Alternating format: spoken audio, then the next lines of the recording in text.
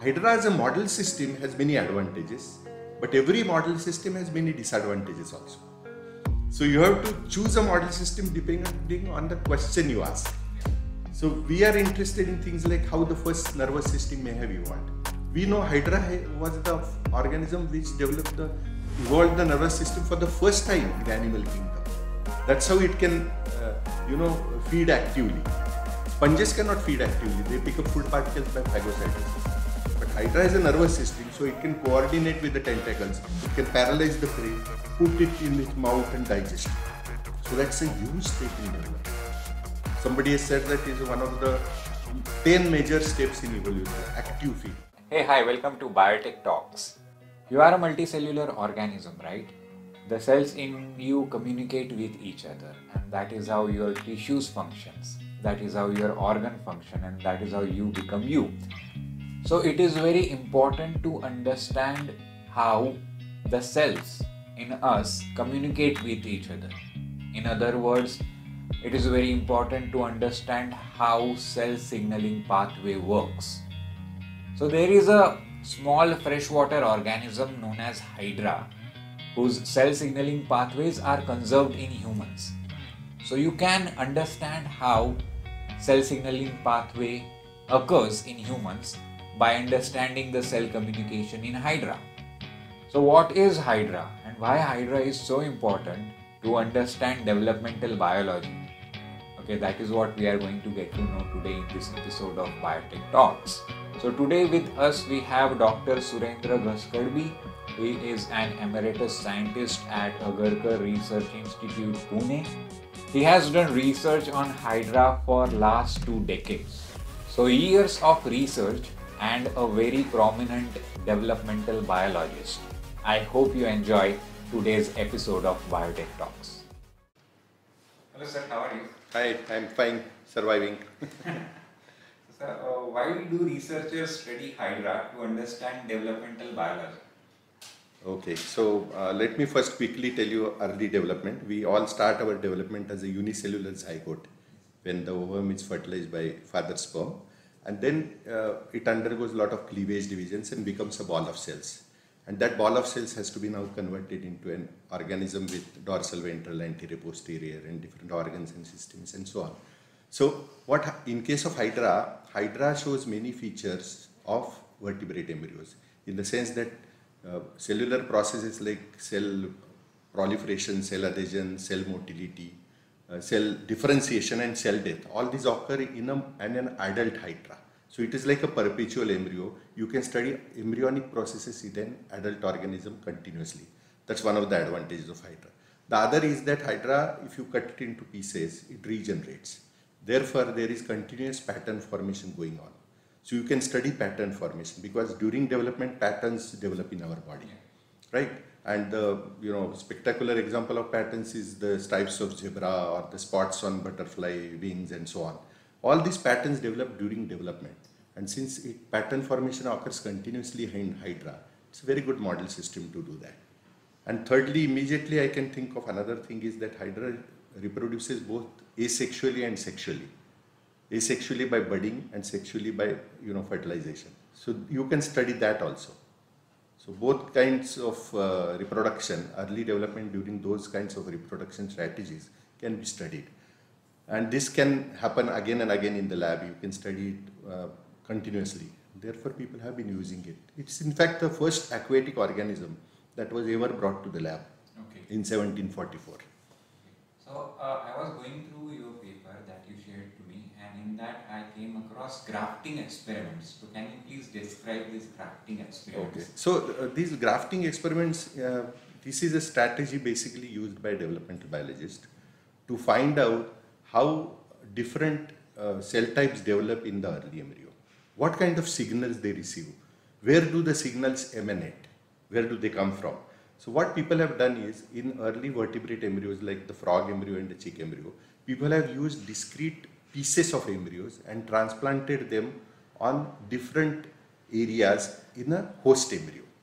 So for example, the classical experiment was by Spearman, in which his student Mangold transplanted a piece from the dorsal side of an embryo to the ventral side of a host embryo. and that ventral side of the host embryo was converted into dorsal, as a result of which it became a twin embryo. That means that graft, which contains basically a few cells, they secreted some signal by which the fate of the surrounding tissue was now changed from ventral to dorsal. So grafting experiments can tell you what kind of influences are necessary for differentiation to progress, and what types of cells actually send those signals.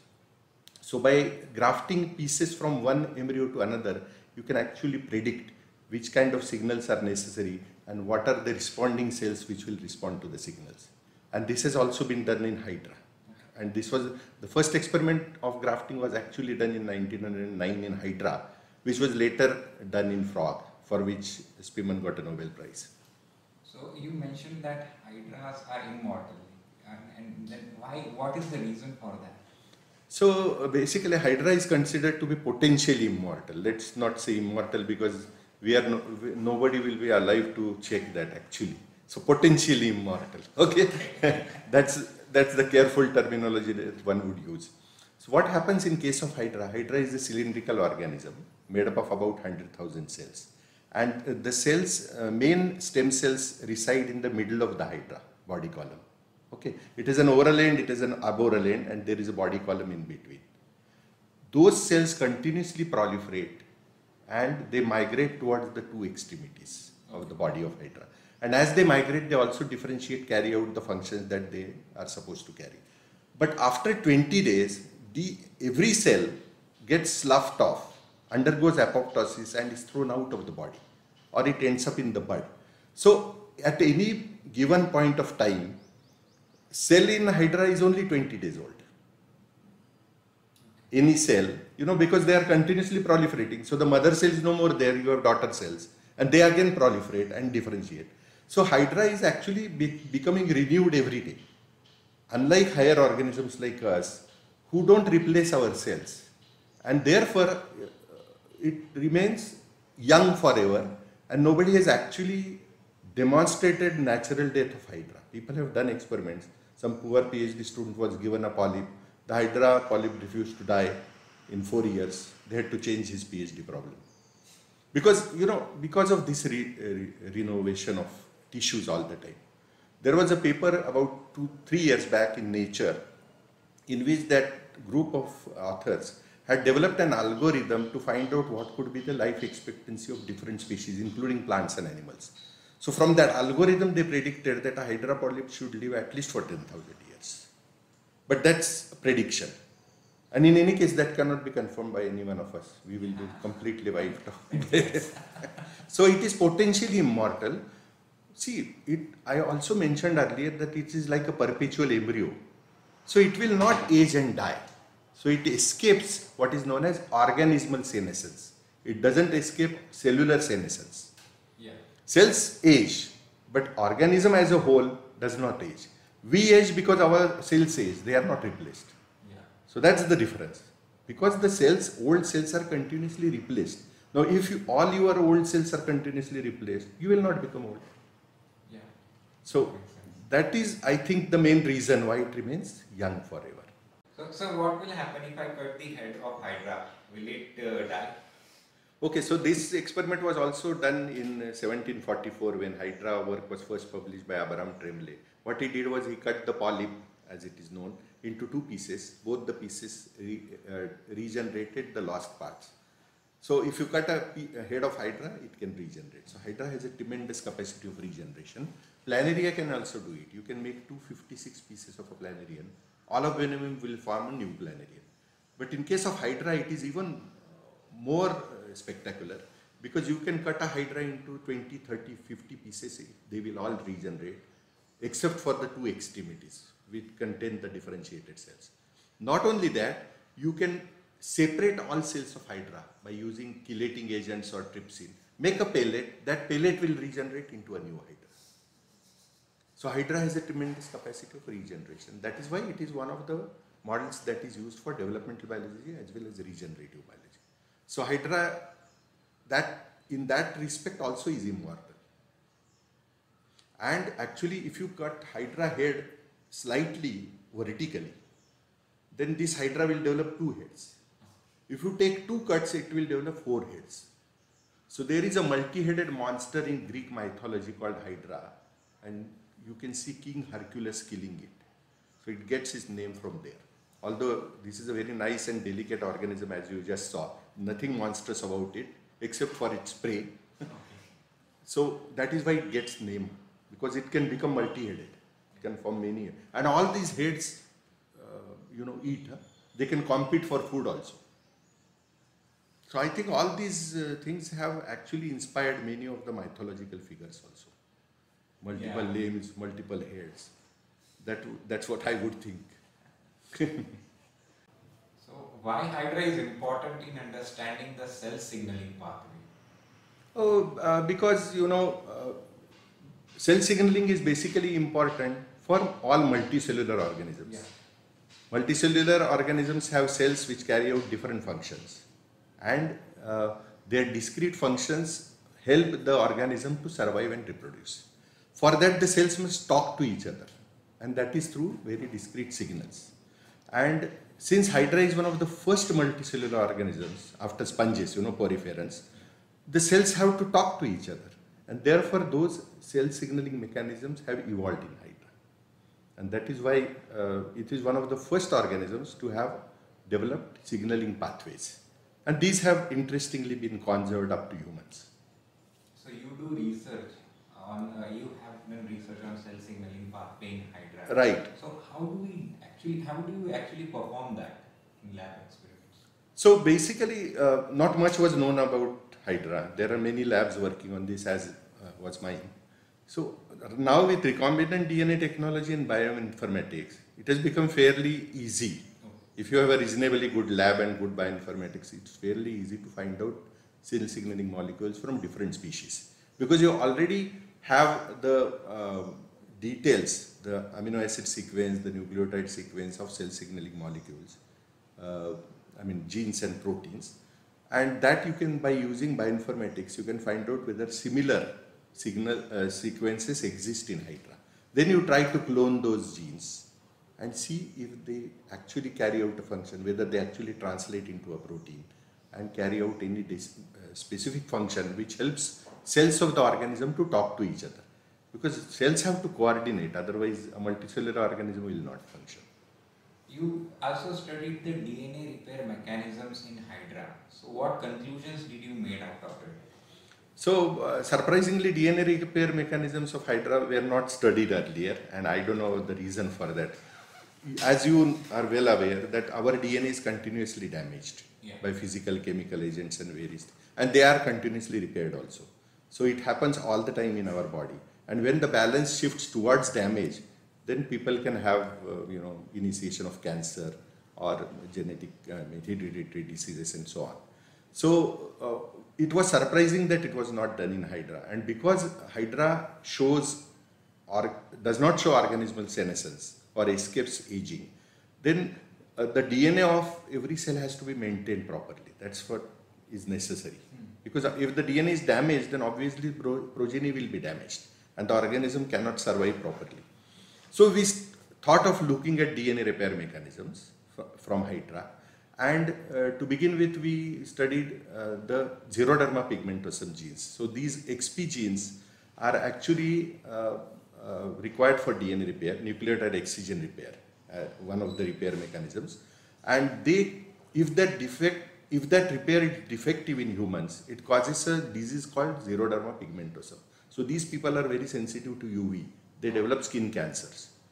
Now, that sequences, amino acid sequences and nucleotide sequences were available. So we looked at Hydra material, whether such sequences are there.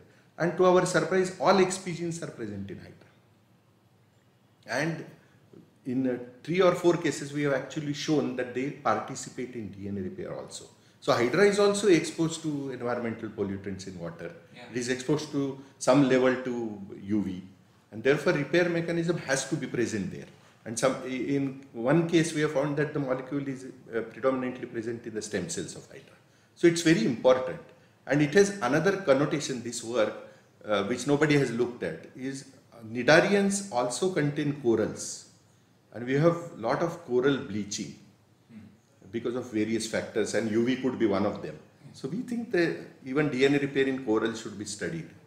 So that has told us that Hydra has a very robust DNA repair mechanism.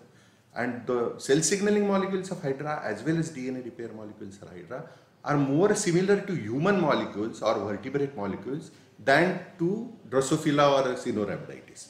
That came as another surprise, but all over the world everybody has found that they show similarity with genes and proteins from higher organisms like vertebrates. Is there any evolutionary explanation for this? Not yet. We have no clue. So Hydra actually throws out more questions than gives answers. It gives very nice phenotypes. It gives very nice abnormalities, but they are very difficult to explain. And the reason is that many of these modern techniques in biology, recombinant DNA technology, are being applied to Hydra only recently. First transgenic Hydra was made only in 2006. The Hydra genome was published only in 2010. And there is a new study this year. So it's an exciting model system, but there are a lot of experimental problems there. So tools are, if you take Drosophila and if you take Hydra, working with Hydra is at least 50 times more difficult than working with Drosophila. But then on a practical scale, there is also much less competition here. Yes. Every other person works on Drosophila. So Hydra as a model system has many advantages, but every model system has many disadvantages also. So you have to choose a model system depending on the question you ask. Yeah. So we are interested in things like how the first nervous system may have evolved. We know Hydra was the organism which evolved the nervous system for the first time in the animal kingdom. That's how it can, feed actively. Okay. Sponges cannot feed actively. They pick up food particles by phagocytosis. But Hydra is a nervous system, so it can coordinate with the tentacles. It can paralyze the prey, put it in its mouth and digest it. So that's a huge step in development. Somebody has said that is one of the 10 major steps in evolution, active feeding. We have taken it to a different level. We cannot control eating, but jokes apart, imagine if you can choose your prey, sense it, put it in your mouth, then it's a huge step in development. Yeah. Plants can't do that, no? Yeah. They can't move. Okay, so it was very interesting to know, and for the first time I read that some organism is immortal, like you said. Potentially immortal. Let's be more scientific. So right. And I was thinking that can we do research on Hydra and make some potions which will make us immortal? See, basically the kind of molecules that are used in Hydra for pattern formation and that are used in Drosophila, Caenorhabditis, humans, giraffe, monkey or humans are the same. The 7 basic signaling pathways are same throughout the animal kingdom. But how these genes are expressed and when these genes are expressed is very important.